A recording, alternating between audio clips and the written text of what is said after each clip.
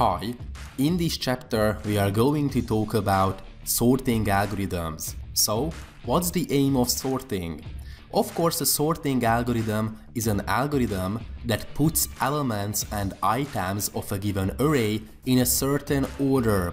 Usually this array is a one-dimensional array of integers, doubles, floats, strings, or custom objects.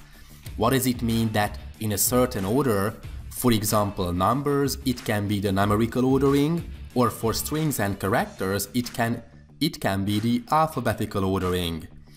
There are two types of sorting algorithms: comparison-based algorithms and non-comparison-based algorithms. Comparison-based algorithms such as bubble sort, insertion sort, selection sort, merge sort, and quick sort. So, during the algorithm, we compare the items, whether they are integers, they are floats or strings, we compare them. And we have the non-comparison based sorting, such as the radix sort and the bucket sort. These algorithms have nothing to do with comparing items. We are not going to compare the items like we will do for bubble sort, insertion sort, and so on. So we will have the comparison based ones and the non-comparison based ones. Okay, what about the most important features for sorting algorithms? First of all, the type complexities. All of the sorting algorithms can have three different running time complexities. Ortho n squared, so quadratic running time complexity, it is not that favorable. Then it can have a logarithmic running time, ortho n log n, and this is what we are looking for. And of course we have the non-comparison based algorithms running time, the so-called linear, so ortho n running time complexity.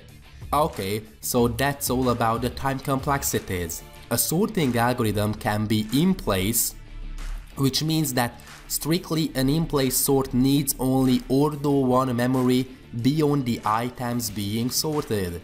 So an in-place algorithm doesn't need any extra memory. We are able to make the sorting operations locally without any additional memory. Sorting algorithms can be recursive and non-recursive.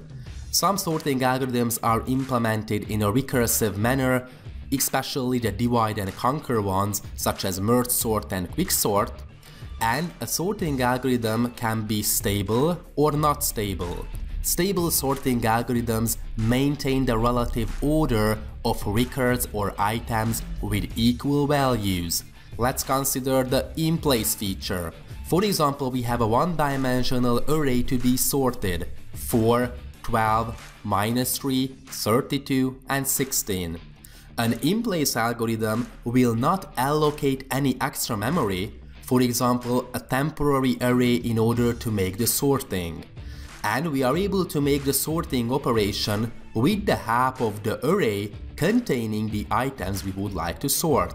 For example, merge sort, we are going to split this array into smaller and smaller ones, so we definitely need some extra memory. But for example, quick sort is able to sort this one-dimensional array without any additional memory. So merge sort is not in place, but quick sort is an in-place sorting algorithm. So, just to summarize again, if we have an array of integers and we don't need any extra slots, for example, or any extra memory, the algorithm is in place, such as quick sort. Okay, of course, why is it good to have algorithms that are in place? Because it's going to be memory efficient. Let's suppose the fact that, for example, we would like to sort all the data concerning Facebook, or for example, all the data concerning Google. Of course, if we need lots of extra memory, then it's going to be very difficult, because Google and Facebook have millions and millions of terabytes of information. So that's why sometimes it's very crucial to have an in-place sorting algorithm. Okay. What about the stable feature? Let's suppose the fact that before the sorting operation, we have a one-dimensional array of integers 4, 12, -3, 12, and 16. We have two items with the same values. Okay, After the sorting operation, the relative order of the items with the same value may change. In this case, the yellow 12 precedes the red 12 before the sorting operation, and it is true after the sorting operation. In this case, we say that it is a stable sorting algorithm because the relative order of the items with the same value is not going to be changed. As you can see, the yellow precedes the red, and after the sorting operation, yellow precedes the red. Okay, this is a stable sorting algorithm. It may be the case that after the sorting operation, the relative order has changed. In this case, we say that the sorting algorithm is not stable. So the relative order of equal items remain the same. The red 12 is after the yellow 12 even after sorting. So for example, merge sort is a stable algorithm, but quicksort is an unstable one.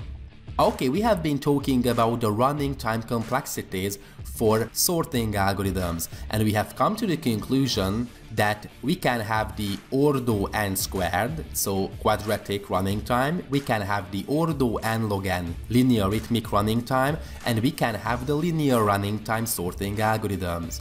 In general, for sorting n items, we have to make log n factorial comparisons. With Stirling formula, we can reduce it to n log n. So the theta n log n time complexity is the lower bound for comparison-based sorting algorithms. It's basic math. We are not able to make less comparisons than n log n, because for n items we have to make log n factorial comparisons for sure. So we are not able to do better with the help of comparison-based sorting. Okay, but we can achieve ordo and linear time complexities as far as sorting is concerned, such as the bucket sort or the radix sort. Okay, how come? Because these algorithms, such as bucket sort or radix sort, are not comparison-based algorithms. If we want to make better than n log n, we have to use something different from comparison-based sorting, and bucket sort and radix sort do exactly this. So if we want to achieve ordo and linear running time, we have to use algorithms that do not rely on comparing items.